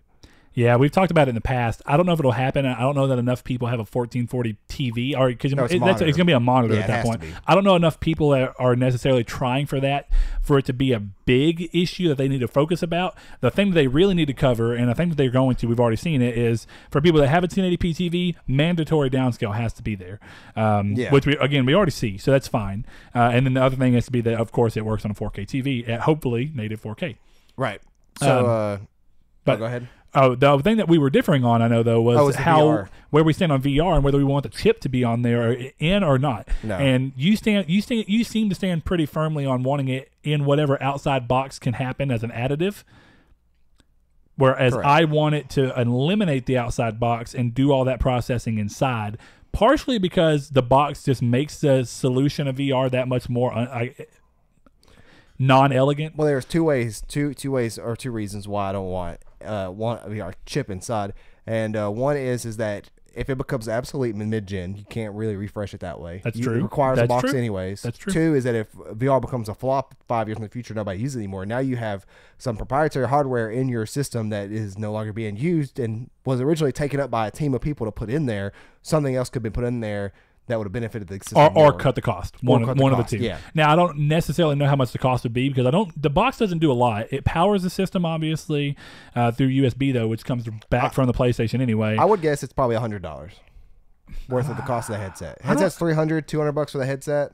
Maybe. I don't know. I don't know if it's that high because a lot of it's 3D audio processing, which you could move into because there's benefits of 3D audio processing anyway. Yeah. So that's a good question, and I really do wonder how they'll pull it off. Because if you want to talk about something that's already not really being used, of course some people will use it if it dies off. But it's basically equating to what the Vita streaming chip is in the PS4, because the chip that makes remote play possible isn't really being used by that many people, but it's there. But how much did it really cost to put in? Yeah, and but I'm worried VR is more expensive. Like maybe it is. I don't honestly know to get into as well.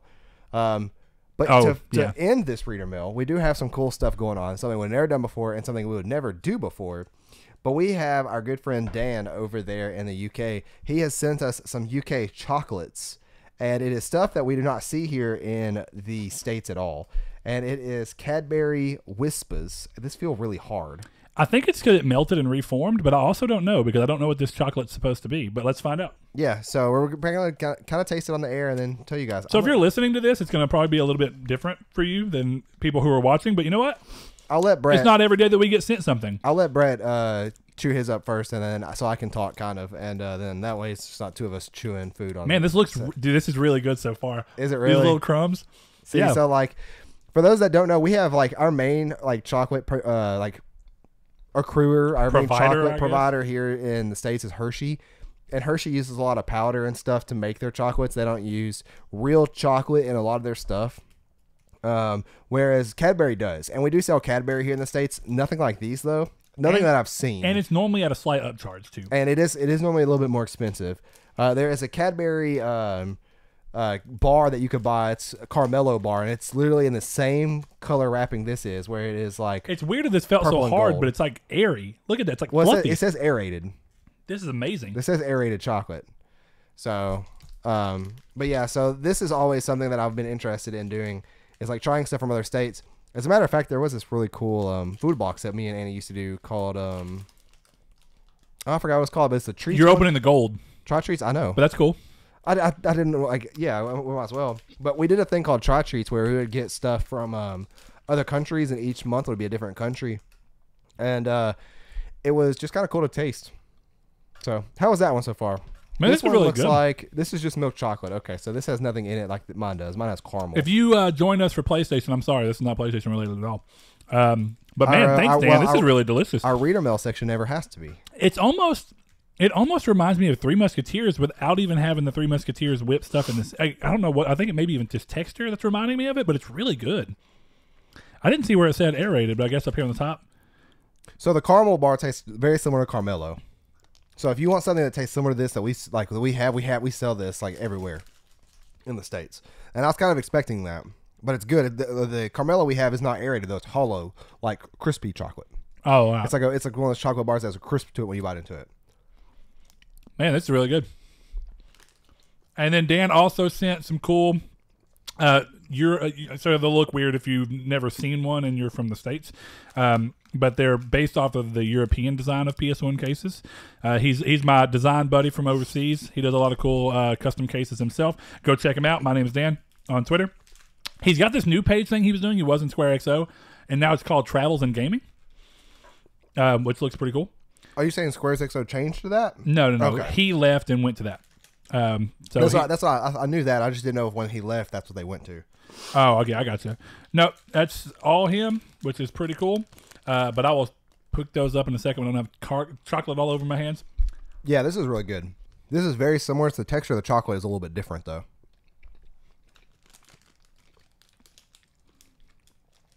Oh, man, this is good. And I'm not even really a big caramel person. Now, see, I am. Caramel is my jam. Caramel makes any kind of you opened these so bad. You just tore into them. I did a terrible job of opening them.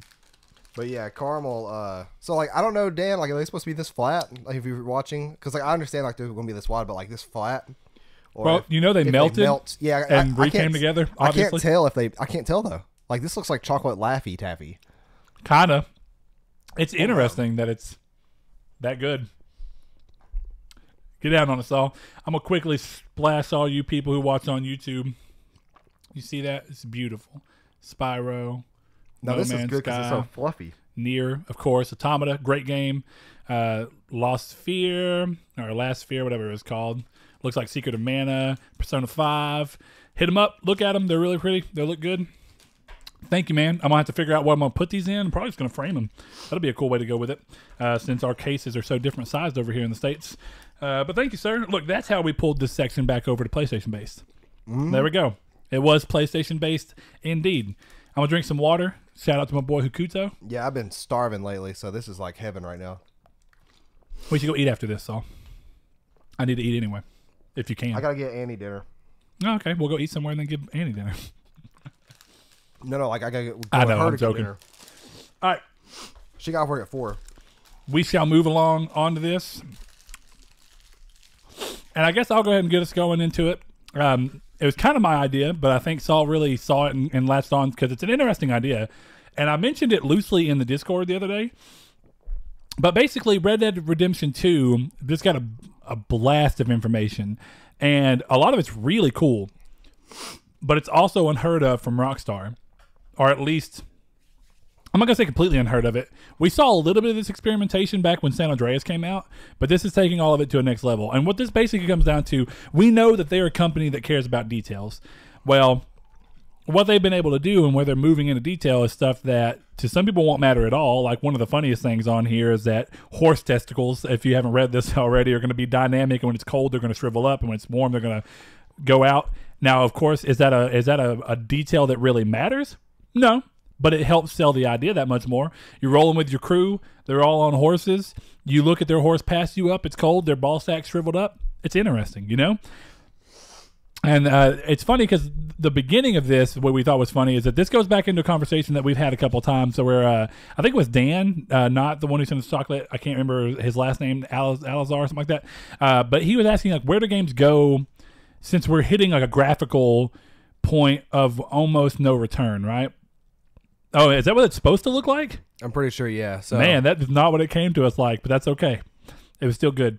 It was very good. I'm actually looking to see if I can buy some on Amazon. So, you know, when you're looking at it, though, it's like, yeah, we're hitting a graphical boundary, of course, and we're going to still be able to push that, and a lot of it's going to come from different effects and being able to use higher resolution textures across different things as we have that much more power to spin it across. But the other side of things is you stop worrying about graphics and you look at what the increase in processing power allows you to do in terms of detail and simulation. And now, of course, that's what we see they're doing with this, with Red Dead. Now, my question, before we even go into what the items are, is with all these changes and importance to detail, and the detail moving away from just small detail like, oh, look, the cars do this, or the characters do this, or like, because a lot of people loved in Grand Theft Auto 5 the fact that when you weren't playing as a character, they were off doing their own thing. Pretty much, yeah. I'm pretty sure you can run into other characters. Yeah, and people thought that was cool. And like whenever it switched to a character, it just came into them, and they'd be like getting into a car or driving already or something like that. Yeah. I didn't play Grand Theft Auto 5. This is all based off of. If you go like shoot up somebody, conjecture like, to me. If you're playing as like Franklin and you go shoot up Michael's house, he'll text you saying, "Stop shooting my house." So See, it's kind of cool. Now that's a whole different level. That's a different thing of detail. That's stuff that's more. It's novel because it's just interesting that they have the game set up to recognize that. Yeah. But now what they're doing with details, they're moving into almost a more simulation-based style. And now what I think is curious is that fans of or you know, potential fans of this game, obviously fans of the series, so the Red Dead series as a whole, who are coming to this game, who maybe don't care for Grand Theft Auto 5, but they liked Red Dead 1. Yeah. This is obviously going to be a change from that. Red Dead 1 was not semi like this. So now that you're excuse me, that chocolate's kidding me. But now that you're moving into the semi-based setup, and it's very, you know, there's a lot of detail that's based off of things that you've never necessarily seen in a game before. Some of them have been done, but they are more rare than anything. Is that going to take away from the experience for people who didn't want all this? What about people who just wanted a prettier version of Red Dead 1? And of course, those people exist. Then you have people like me, and this was, you know, so that was my worry. And then Saul's saying, and it was right because I thought about this, these details and this information actually stands to make me want to play the game more because it's adding things that would interest me more than the original game itself did. That's not a hit against the original game. It just didn't resonate with me, and it didn't make me want to beat it. But these small details may be things that make me keep up whenever, for some reason, the story's not hitting me right or other aspects of the gameplay aren't right. Well, maybe these little things are going to hit me just a way where I don't care and I can push through. So we're going to go through a couple of what these changes are going to be. Thanks to Private Freaky on Reddit. He actually is the one who did these in a bullet point style. And we're going to kind of cover them that way. So let's see. Early on, what they're talking about at the beginning of these things is kind of how the camping is going to work and how your game's going to work. So a couple of them are the tents in the camp are going to be upgradable. You can unlock new features for them. Their example is Dutch Tent unlocks a fast travel map. That's actually cool. Yeah. Talk to your gang members during horse rides. I mean, it's cool that you can do that. I hope that they don't do this thing where they're constantly trying. Repetitive. Yes, or where they're trying to give you exposition. Like one of the best things God of War did was that when you were doing something and then you got off of your horse and they stopped talking, you're like, oh man, I'm going to miss that story just because it's happened. But then when you got on the boat later, he'd pick back up. And it was like, oh, that's awesome. You said got off your horse. Oh, get out of the boat. You know what I mean. But my point is, if you get off the horse and they stop talking, when you get back on the horse later, I really hope that this dynamically picks back up if it's something that's worth hearing. I hope it's not just a bunch of weird dead stuff like they did, because I've seen Grand Theft Auto 5 stuff where they just say the most random stuff, and it's like, they're almost talking just to talk. Right. And I don't like that. One of my favorite things about Final Fantasy 15, and I think I've mentioned this recently, is the fact that sometimes when you're riding in the car, it was just silent. Yeah. And that's like the most realistic aspect of that entire game. It's like a lot of times when people are riding in cars, definitely during a road trip, you're not going to talk. You're just going to be sitting there taking in the surroundings. So that's interesting. Gang members also loot bodies after a fight. That's kind of interesting. I think it's cool that your gang will actually be able to get stuff. I wonder if that means that your gang has a value, or if they pick stuff up and it goes towards you. That's going to be interesting. Yeah. You can sing songs with gang members. That's interesting. You have to share a portion of your loot with the camp via donations. That's also interesting, because it means that you can't just decide to go off and be on your own. You have to be part of your gang. The camp is optional, so it isn't a big cousin that wants to go bowling. That's good. The allies flank and give covering fire. That's cool. Morale is important. Alcohol raises morale. This is where we're getting into these semi-based things, right? So if morale is important, how important is it? And how much will it affect the game if I choose to completely forgo that? What if I don't want to give my people drunk? What if I don't want to camp that often? They're saying that it's not required. But if having the morale up is going to have a negative impact on me if I don't go towards the game thing of this, again, that's why I say it starts to take away from people who maybe didn't want this level of detail. And I think that that's interesting. Now, of course, the details in and of themselves are interesting. I think it's cool to have an idea of, well, here's morale. Of course, getting drunk and getting your problems away are going to help with morale, definitely in the Wild West when that was obviously what people would do. They drink, and that's how they did stuff. But that's interesting. It says keeping the camp happy will give benefits. I'm hoping that that's what it's saying with morale. Morale's tied into happiness in general, and that's what matters, and that it'll give hidden benefits, but the way they worded it does make it interesting. So could be a translation error with these. So that's interesting. I'm not going to go over the story necessarily because I don't necessarily think that goes into my topic point. Here's a different one. So Arthur, which I think is apparently going to be like your main character. Don't really know how that works. It says Arthur can swim, but not very well. Interesting. Arthur has to wear the right clothing for weather or suffer stamina penalties. Again, that's really cool. This is something that I like. I don't know that everyone's going to like this because can you easily change clothes? Can you do it on the fly? Do you have to stop somewhere? Do you have to visit somewhere to change? How realistic are they pushing this? Is this something you can do from your inventory? You would expect so, but maybe some people don't even want to go that far. They don't want to deal with it. They don't want to have to think about it. Some people just want to play the game and not do that. Still, cool aspect. Removing bandana. This is actually really cool. And this is something that I liked about Assassin's Creed Liberation. So that was the 3 spinoff for Vita. Removing bandana after committing a crime makes the wanted level go away faster. The way that ties into Assassin's Creed is on Liberation, and I wish that other games would have done this. You had a persona that you could do. So you could be this princess chick that you actually were. You could be in like slave clothes because of the way that the timing was. So that people wouldn't recognize, and you could do that, or you could walk around as an assassin. And when you did stuff as any of these, you could build up a reputation. But if you killed people as an assassin, you started getting wanted levels. You could go and switch into your princess thing, walk around town, pull down your wanted level, your wanted posters, and it would lower your risk of getting caught. That's a cool aspect. I like that a lot. This is something that makes me want to play the game more. Saul, did you play the first one a lot or not? Red Dead? Yeah. Yeah. Okay. I don't know what they mean by this necessarily. No more full outfits, but full customization. So, like, there's no more outfits as in a full outfit. So you don't literally equip it as a full outfit, but instead you get to go, I want this shirt with these pants and these shoes. Piece by piece, yeah. Gotcha. So, realistically, there's just not an easy option to equip everything at once. Sure. Layered clothing. That's what I think. That's what it sounds like to me, too, but I was curious. Layered clothing, which makes me just think that you can have a jacket and a shirt and that they're individual. That's actually cool. Tuck your pants into your boots, wear belts over clothing, roll up your sleeves. These are just things that, again, this is more small detail of how do you want your character to look? How much do you want to dive into this fantasy? Do you want to role play and say, well, hey, my guy stepped in some mud, his pant legs or he's going to go get in some mud, so he wants to roll his pants into his boots so they don't get, know what I mean? Yeah. It's just it's an added level that I think that Saul will really appreciate because he likes to role play in games. So it certainly makes me more excited for this game. Yeah, since this game is almost becoming an RPG at this level, very RPG-like in some sense, and then also sim-like. I think that'd be something cool.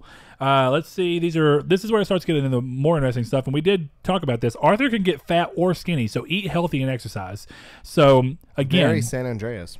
And from what I've seen on one thing, it looks like you might have to eat. Like there's going to be more real survival mechanics, and if you have to eat, this is going to be weird because that's not San Andreas. San Andreas, you could eat because you wanted to make yourself fat just because. Right. And you could go work out because you want to make yourself muscular just because. But it comes down to, though, is the game never forced you to do any of these things. So while we've seen Rockstar what do we want to say, experiment with these ideas before, depending on how they actually are introducing them in here. And some of this is based off of conjecture. We don't quite know. These are things that we're going to learn as the game eventually comes out. We're not far from it. It's an October release, right? 20th? 20th or 25th. So yeah, we're not far at all, man. We're less than a month away from the game. Or not less than, but around a month away from the game. So these are other small things. Arthur can get dirt under his fingernails. Arthur mirrors reflects, and Arthur will make comments. You're getting old Arthur. Again, small level of detail. You can lose your hat, but it will spawn on your house. Horse. Okay, I'm glad, because I was like, wait, what? Spawn on your horse. That's cool. You can wear dead animals as hats. That's interesting. You can take a bath. I wonder if smell's going to matter, or if it's just a bath because you want to do it. Beards grow when you have to groom them. Barbers do a better job than you. Why do you have to groom them? Or can you groom them? This is the part that, I think that means you have to groom them to get them shorter again. Sure, like they grow, that would be cool. And that's something that Witcher did. I know you didn't get into The Witcher 3 a lot, but if you cut your hair or cut your beard, they grew back on their own in real time. No, I know that. Some people didn't if you didn't play them enough. Yeah. It was a cool aspect, and I'm glad they're doing it here again. Interesting to see. Hair will keep growing. You can kind of keep it cut. And what's going to be really cool about that is that you get a real feeling for how long you've played based off of that. Like, if I go in the game and just cut all my hair off just so I can see how long I've played, by the time that I played for 40 hours, I'm like, man, I got a crazy mop on my head, and I've got this beard again. This is crazy, you know? Yeah. It's an interesting way to kind of roll through that. Then again, that's assuming that there's not a limit of how long your hair can grow before it just stops. I feel like there probably is. Probably is, yeah.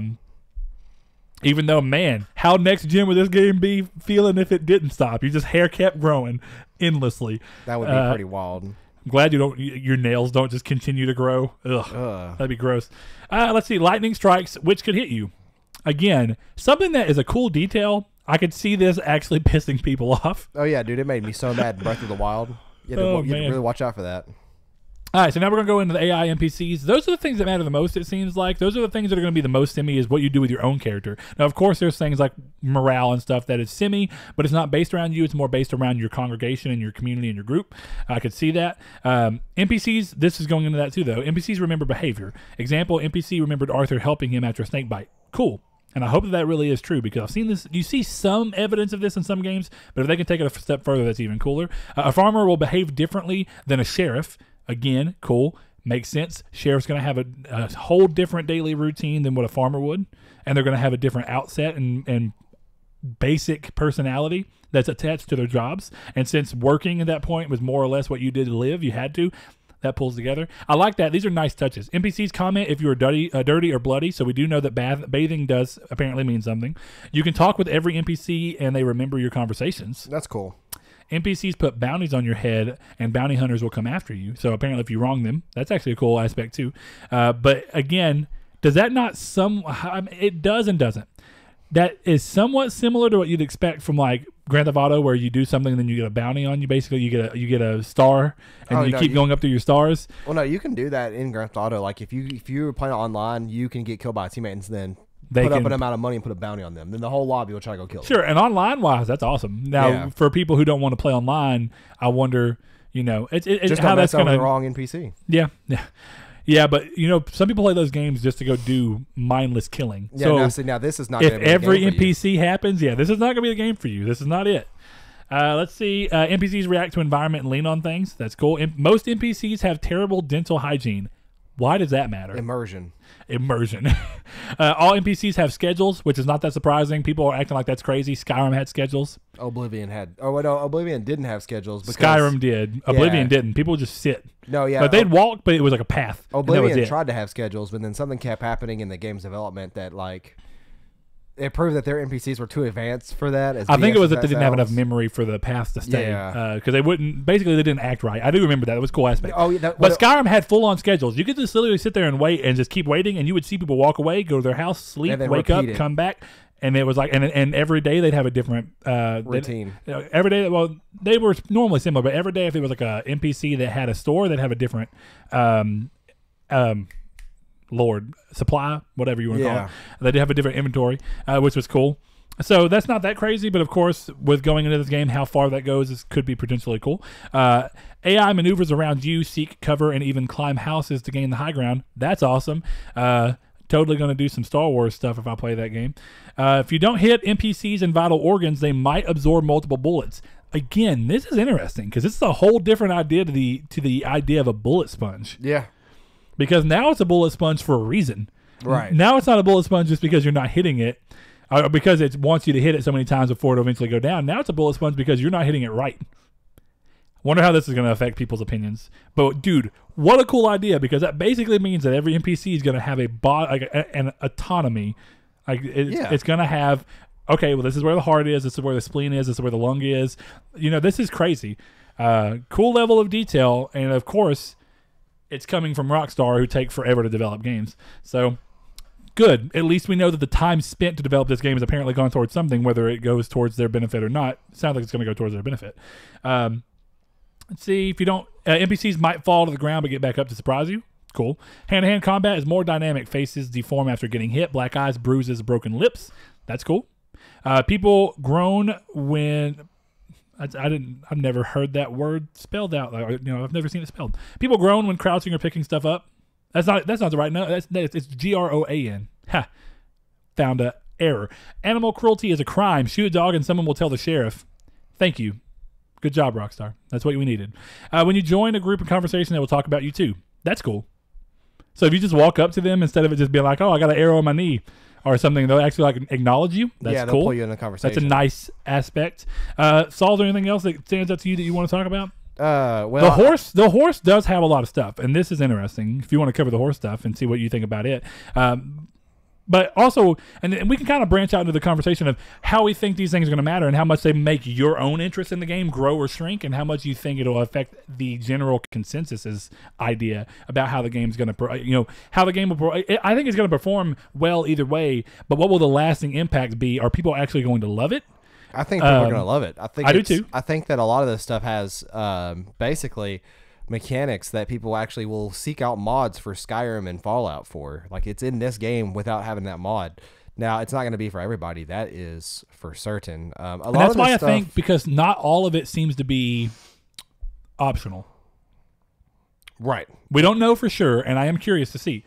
But I doubt any of this stuff is optional. I like this amount of stuff. There's not going to be options to go through there and turn this stuff off. Okay, there is one thing I wanted to talk about that was actually pretty interesting. It's not. It's. I think it was in the gameplay section. This goes back into the idea of simminess. So this is actually something good to cover. You have to pull back the hammer before you can fire. Now that's something I'm curious. Is that a time related button press, or is that I have to hit R1 then R2 to fire? I would imagine that's probably what it is, but either way I'm fine with. Yeah, either way I'm fine with.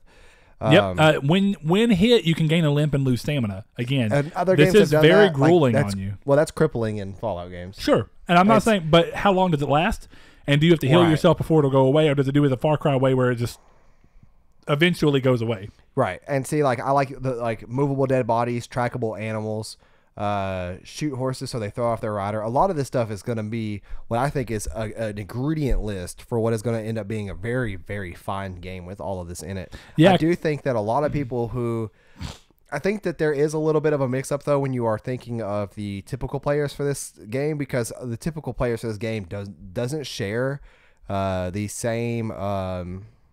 enthusiasm as they do for Grand Theft Auto. So now what do you mean? A lot of people who compare the fans of Red Dead are comparing them to Grand Theft Auto fans, saying that they're the same thing. When in reality, fans of Red Dead are a little different, and it's a separate, it's a whole separate fan base. There's obviously a shared pool because Blake is a perfect example, right? Captain Chronic. Well, so is Ryan. They're a perfect example of people who just play both of them, even though they're wildly different games. At some point, they're just fans of Rockstar. Then you have people that are fans of Rockstar, but they're fans of Rockstar because of being fans of Red Dead. And so there's an overlap, obviously. Yeah, there is an overlap. And I think that with the way this game's going to work, I think that to me, this is perfect. I'm going to play this game for a really long time now, given that there's this much stuff in the game that you can kind of find out. Well, and you would know this because you played 5 way more than I did, Grand Theft Auto.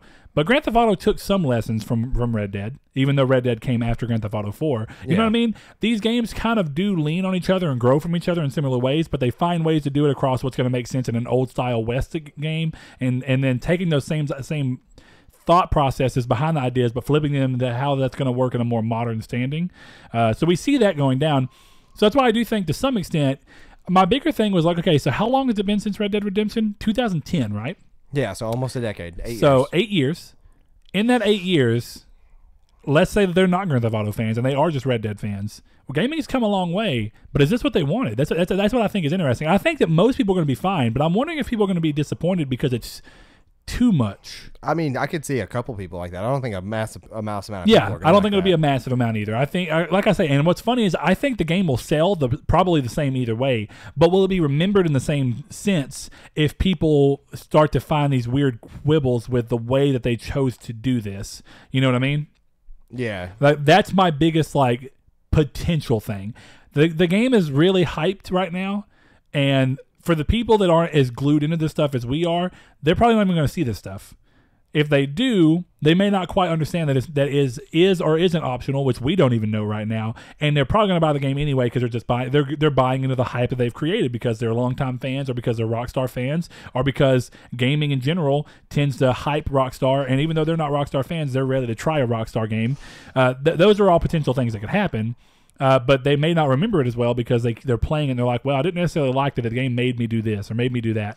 And I don't know that that's going to really have a big impact. I know that this all seems like stuff that when I think about my friends who love Rockstar, even though Rockstar hasn't traditionally gone this crazy with it, I can easily tell that most of the people that I know are going to be okay with this, that love Rockstar. It's like, even though the games aren't usually the semi, me and you play other games that have this kind of semi stuff, and I know Blake does too, where it's like, oh, but we know that we like it, and it adding into this game just adds to the experience for us. But does it take away for other people? And I think that puts this game in a curious spot, because it's almost like we know that they're known for detail, right? One of the things in here says $1 is worth as much as it was in 1899. Oh, that's the detail that we expect. Bodies from do not decompose, but instead they attract vultures and stuff like scavengers, that. Yeah, that's crazy. See, a lot of this makes me curious as to how are they running that, first of all? If everybody who dies falls to the ground and says, Sure. I mean, I don't know. Hold on, I can go and find it.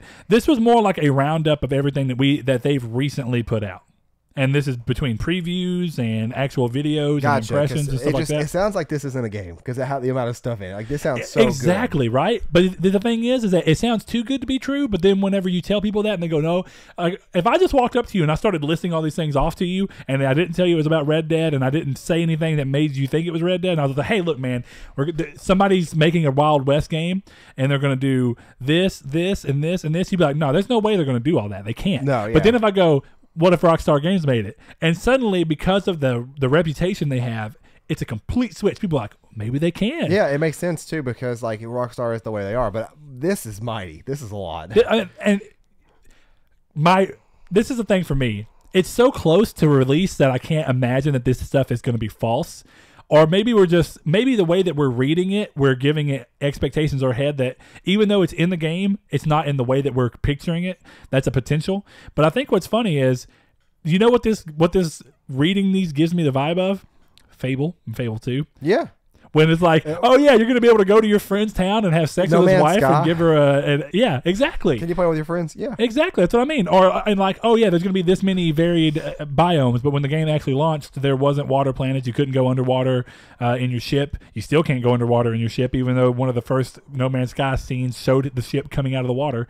You know what I mean? These are things that when you look at it, you get lied to so many times for games, definitely when they're trying to do this ambitious of stuff, that it's hard to read this and not be taken back. Like, you just kind of like, I'm keeping my reservations because I feel like this can't all be true.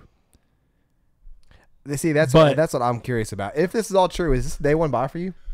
I don't know, man. See, it is for me. Because it's timing. What else is coming out that I'm going to play? I mean, if nothing, then sure. In October, there's Battlefield and Call of Duty. I'm not Battlefield and Call of Duty, and that's what I may do. Is I may end up taking my Call of Duty pre-order and swapping it over to this, and then paying this all the way off, like trading in Injustice and something else I had at home that I was going to trade in. But yeah, like I'm super excited for it. We're gonna post the link of this article in the comments. Something fun that I wanted to do is that either in our community curated topics for Discord, I mean, not community curated, the open topic discussion, I want you guys to pinpoint one bullet in each of these categories, and comments for YouTube do the same thing. Tell me what you're most excited about. Yeah, we'll link this we'll link the article that we're reading that has it listed, and yeah, because there's a lot. There's a lot of stuff we didn't cover. Like if we were to read every bullet point, then we would be here for another hour. Yeah, there's probably at least another 200 bullet points in there. Okay, like one more, and this is not as crazy as it would be in a game like Grand Theft Auto. All buildings are enterable.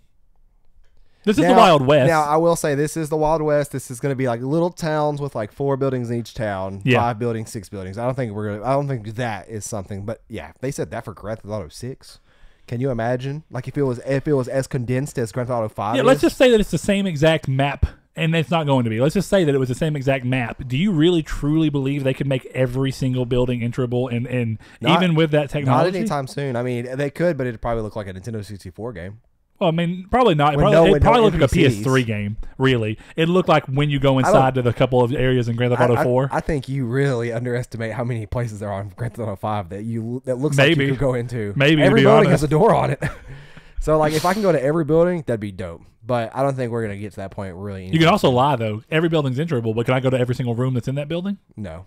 See, now that's not what if you could though? Like, mind blown. Again, that's what I'm saying. It gets to be interesting because it's like, okay, well maybe I can go into this pub, but maybe 4 of the rooms are locked because there's nothing actually rendered inside of them to make sure the game runs correctly. Yeah, and like, that's I was already super excited for this game. It was already a day one purchase for me. I was gonna plan on going up there to GameStop when I'm off this week and then just pre-ordering and paying it off. Now it's more of like I'm gonna not even worry about Call of Duty and get this instead because this I feel like can take up a lot of time. And between this and Destiny and then the end of the year, realistically, like I'm pretty set. Like I don't think I have to really worry about any other massive release. What's funny is I didn't have interest in buying this game, but with the fact that the release schedule, because originally October, or was it September? Originally I was going to have games left over from September I wanted to play into October. Yeah, like but everything moved off. Right. We were thinking that Spider-Man and what's the Code Vein?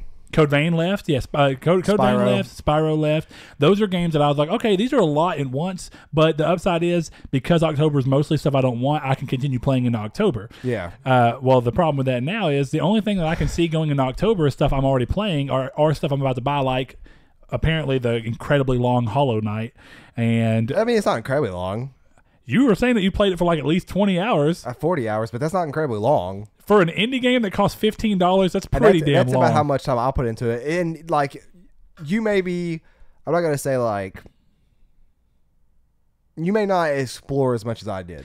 I'm normally pretty bad about, okay, I'm going to go explore anyway. Because if I don't feel like I'm supposed to go this way, I'm going to go ahead and go that way. Yeah, every nook and cranny. And for me, the first couple hours of the game, I didn't realize that Cornifer sold you maps of the area. So like, so you were lost in them, and yeah, and like I would go down to a spot. I'm like, have I been in here before? And I would have to explore the four corners. Even then, though, for the type of game it is, for it to be $15, $20, I think it's $15. Yeah, it's totally worth it, dude. How is even 20 hours is surprising? Guacamelee was $20, and it was like 8 hours. 8 hours, yeah.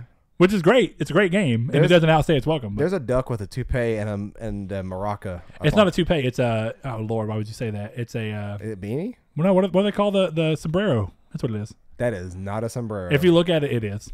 It's just it's a rubber ducky. I've had that forever. Blaze got that for me for my birthday in 2011. Wow. Yep. Well, you guys let us know what y'all think. We want to make this kind of more of a community-oriented topic. Like I want to see what all you're excited for. And with the announcement of Red Dead Online, are you how much of this carries over into online? Yeah. How are you? See, so like imagine this. Imagine we get me, you, Liam, Richard. We get a lot of people. We have like a randing rove of like cowboys just coming like destroying everything. Tell me that would not be fun. See, but that's this game is going to be so easy to pull off just going because Grand Theft Auto just doesn't interest me in any sense. Like it'd be hard for me to buy it just for online because it's still expensive and because even the online was off-putting to me when I was playing. This is a little bit more along what I would actually like to see. I don't because it's easy jumping out of compared to online. Yeah, and I think that with what it's aiming to do, if that really is something that we can do, totally, man. And if what they're saying, even if I don't enjoy the story that much, which I'm sure it's going to be good, I'm not judging it. I just don't know. Yeah, I say we got Ryan and Josh, and we got other people. We you know what? The Triangle Squared crew. We talked about having like like Saul versus Brett Wars. We could have like Cowboys versus like Indian Wars, and like have like 10 people. We all on dress one side. similarly on different sides, so that we know who the enemies are. And we go multiplayer battle. That'd be fun. I doubt you could do that in this game, but you know. I don't know, but if you could, woo, boy. All right, yeah. Let us know what you think about it. Look into the article that we are linking, and just see all of it. It's a serious wealth of stuff. It's so much, but. You know, what's funny about this, though, is that all this information is standing to do is make me actually probably buy this game, when originally it wasn't even on my radar. I didn't intend to buy it at all.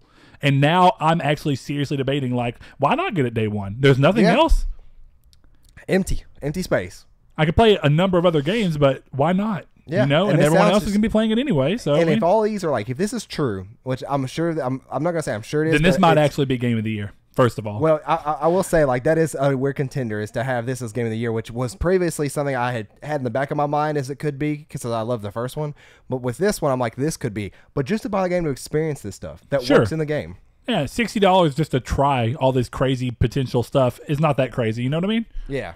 So it's reasonable. But let us know what you think. And of course, like I said, if you watch this on YouTube and you liked it, subscribe, hit the bell notification. Let us know your thoughts down below. We look forward to hearing from you people, and we like to respond to it and give our thoughts on stuff. And of course, the Discord's where we're most active. You can always find us there, but we try and respond to everything we find everywhere. So until next week, Saul, I think this is it. This has been Triangle Squared. Anything you'd like to throw in? No, but thank you guys. Thanks.